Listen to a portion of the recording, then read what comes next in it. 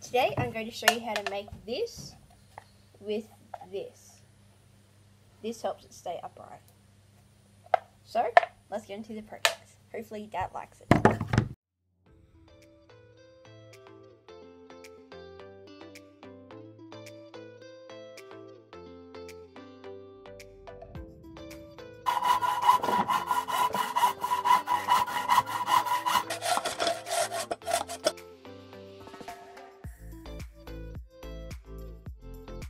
As I'm doing this, it's pinching on the blade because it's got the length now, so when I'm trying to cut it, it's really hard to cut it, so I'm going to put a wedge in the top here to open it back up again. Actually, I'm just going to use this old axe head to split the rest open.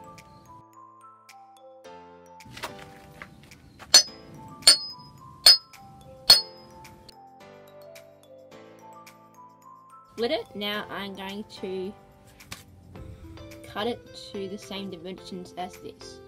So I'm going to measure across here and across here, and hopefully I don't need to cut another one of these because it takes a very long time to cut and it's tiring. And guess what? I do need to cut another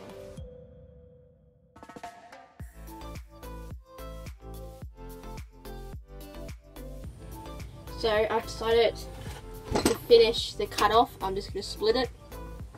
I've pretty much cut it all, so it'll only just be a little split, so there's not much chance for it splintering. Because I might want to use the other half now.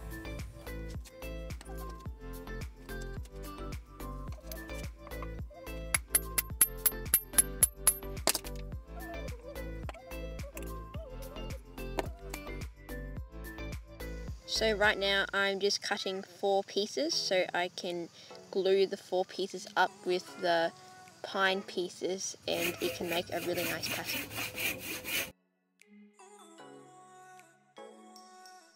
So now I am measuring some pine pieces with another picture frame.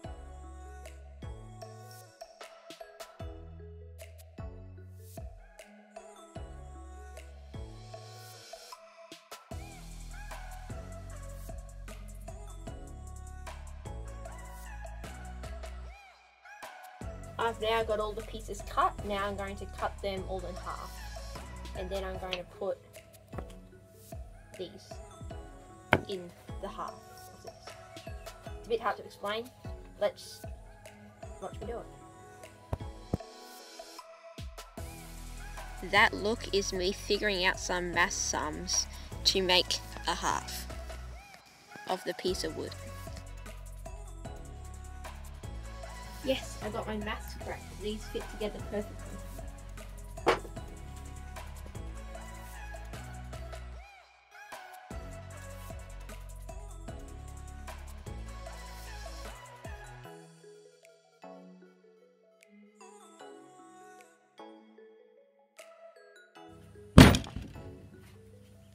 So, let's glue all the pieces onto this. So while I'm gluing up all these pieces, I have some very good news to share with you. I am going to get a shed quite soon. It's going to be a proper shed and I'm going to get it concreted out and then the shed will be up.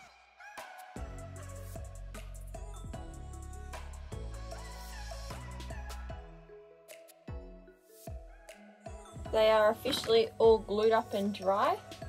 Now we get to go to the fun part. I'm going to have to cut angles on here. I remember a time when I was making a picture frame, I cut an angle here, and then I cut the exactly same angle there and I couldn't use the piece.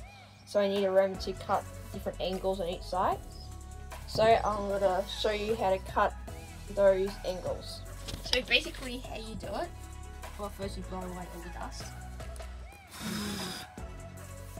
Firstly how you do it, see how there's all these different numbers? You want it to be in the 45 degree. Right, it's on 90 degrees. So you hold this and pull it up.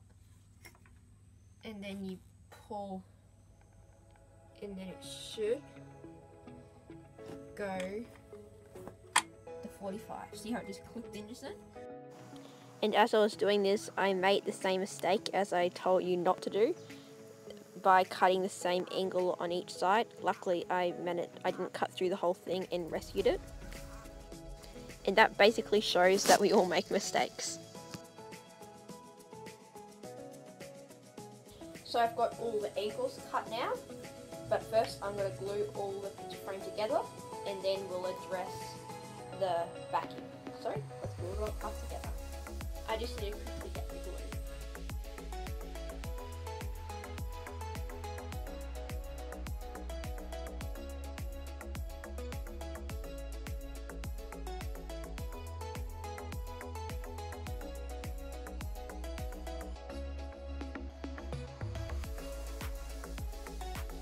So I've got it all glued up. Now let's wait for this to dry. And while I'm waiting for this to dry, because my dad's birthday tomorrow, I really need to hurry, is I'm going to get the underside there and then make little things so it can rest up like this and not do this. So get a piece of plywood and then measure the width of this out.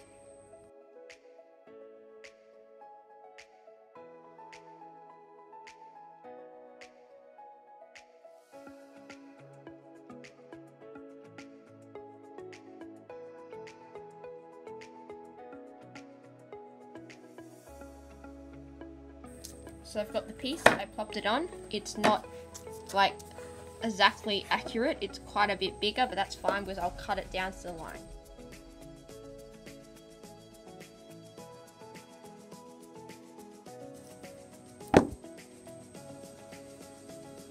Now I'm going to wait for this to dry.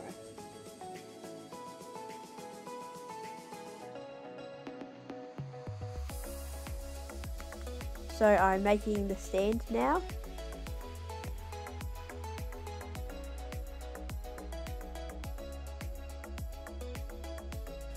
And now I'm cutting out some fabric so it can stand upright and be a mini mechanism because I don't want to buy one from the shops. Welcome to Samuel's Custom Sewing Classes, where you learn how to sew horribly. Anyway, let's get back to the project. So I've run into a big problem. I left it out in the sun, and see how you can see underneath it now, the plywood warped.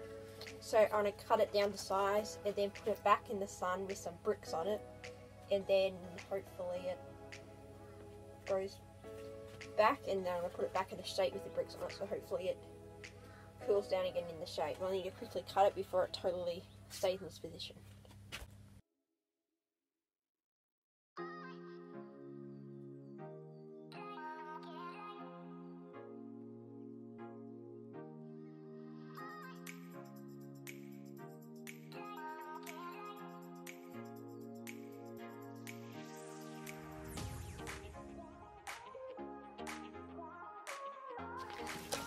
So I've got the crack figured out. Now I'm just going to sand it. As you can see, I've already started sanding. I want to keep on sanding. Some people have shortages of things and they lose things, and the things that our family loses is thongs. So that's why I'm wearing my sister's thongs, because I don't know where mine are.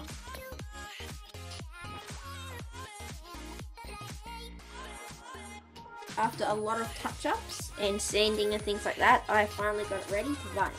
So, let's varnish it.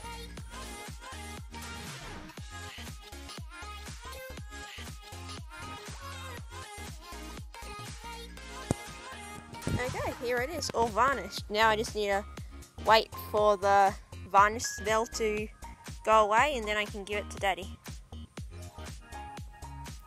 Hopefully he likes it. So that will wrap up today's video. Hopefully you enjoyed the video, and if you haven't already, please subscribe and ring the notification button. It helps me to make better content.